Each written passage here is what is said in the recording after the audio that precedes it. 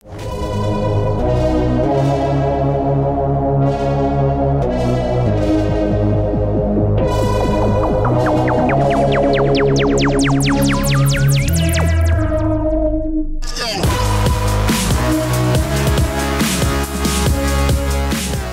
right, Quince, Florida, you've known for a while. In fact, you got the watch on. If we had your book bag around here, it has a big Gator emblem on it. You made your decision early. In fact, you made it with us back in August, and you stuck to it, so I'm proud of you. Thanks for doing that. But we're going to get into the process a little bit of how you got there, but let's just start with Florida. Why is it the right fit for you? I chose Florida because I felt like it was the best of both worlds for me. A chance to get a great degree if football doesn't work out, and to play great football in the SEC because of Marcus and Luchez that left. It's just a perfect opportunity for me to go in and make an impact. Now, you obviously you come from a stable home. You got a mom, a dad, you got an older sister, right? A younger brother, and so you I think had a good foundation to make your decision. And I think your dad recently talked about it, and we've known about it, that you went through a pretty extensive process. You visited a lot of schools. I don't know exactly what you did after the fact to come to reaching that decision to Florida, but maybe you could talk about how much went into making that decision. Not just I felt comfortable, but like how'd you really kind of break it down? Well, at first I really liked Florida because I had me and Coach T-Rob and I connected like right away. He's really cool dude. And I basically took trips to UCLA, USC, Notre Dame, Ohio State, South Carolina, Tennessee. Yeah, I think that's it. And I liked Florida before all of those, so I just was comparing all of them to Florida, and it really came down to Cali, but I felt I was too far away from home, so it really came down to Ohio State and Florida, and I chose Florida because I like the state of Florida, like the weather and everything, and I just felt like T-Rob could get the best out of me and mold me into the player that I want to be. So establishing that relationship with the coach that's recruiting you, that was big. Yeah, it was big. I mean, I felt like T-Rob would always hit me up, right, and we'd talk about whatever.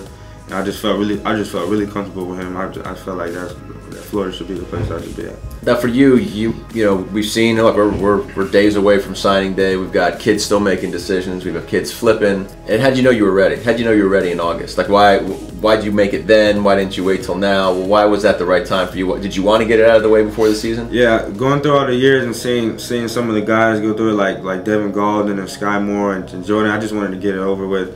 Because it can become a hassle like how it is now for some kids. You know, reporters always hitting their phone and you scrambling, trying to take visits, and everybody telling you this and that. I just didn't want to go through that. You had your dad.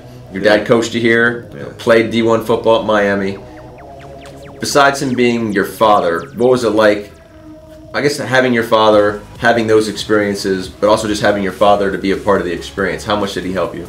He helped me a lot because, you know, he went through it, and probably wasn't quite the same when he went through it. It wasn't quite the same, but, you know, they were watching tape on, like, VCR. Yeah. They doing VCR tape. Yeah, but he had to make these type of decisions and take trips, and he knows the different things to look at in the cars and to tell me what to look for in the cars, not just because you like the coach. You don't really make a decision on one coach or things like that. So he just made sure that I was looking at the right things, and he just helped me each step of the way. What was the best advice he gave you? I think the best advice he gave me was not really like on recruiting. It's like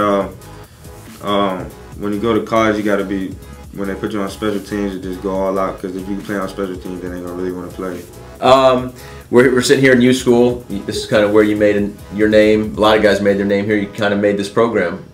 You helped build this program up. What do you remember about your time here? What I remember our time here is Coach Harrod and the things that he taught us, and he was just a great person, and the football teams that we've had here, the 4 years that I played, they've been great every year. You know, we came up short some years, but it's all part of life, and I just had a great time playing football here at University School. You were state champ, though. Yeah, we were state champs. How was that? It was a great feeling, you know, to come out on top, and we were the only undefeated team in Florida that year, and those are some things that's just gonna be with me forever.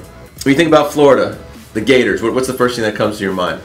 Oh, the swamp. You know, just playing in the swamp. You know, I went to 2 games this year, Florida State and Tennessee, and I just felt like it was just a great place to be around. The fans are crazy. They had a losing season, but the stadium was packed every week, and you know the fans are gonna support you, and they're gonna be there at every game, and you know it was just an amazing feeling. You're going in there with at least from down here, you, Carey, and Brandon Powell's up there. Yeah. So you like the fact there's a little bit of a South Florida, and there might be more, you never know, but you like the fact that a couple of guys from down here are going up there with you? Yeah, you know, it's always cool to go to college with some guys that you know, so you don't feel like a outcast or anything like that. But it's you know some guys on the team? Yeah, I know some guys on the team. You know, Cody Riggs, we ran track together, and some other guys.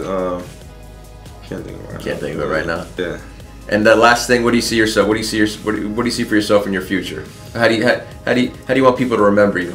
I just want people to remember me as a great guy, nice guy, and just a hard worker, you know, and that balls on game day.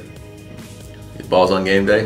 So we'll be talking about you in a couple of years, Quincy Wilson, All-American, University of Florida. Yes, sir. All right, appreciate it.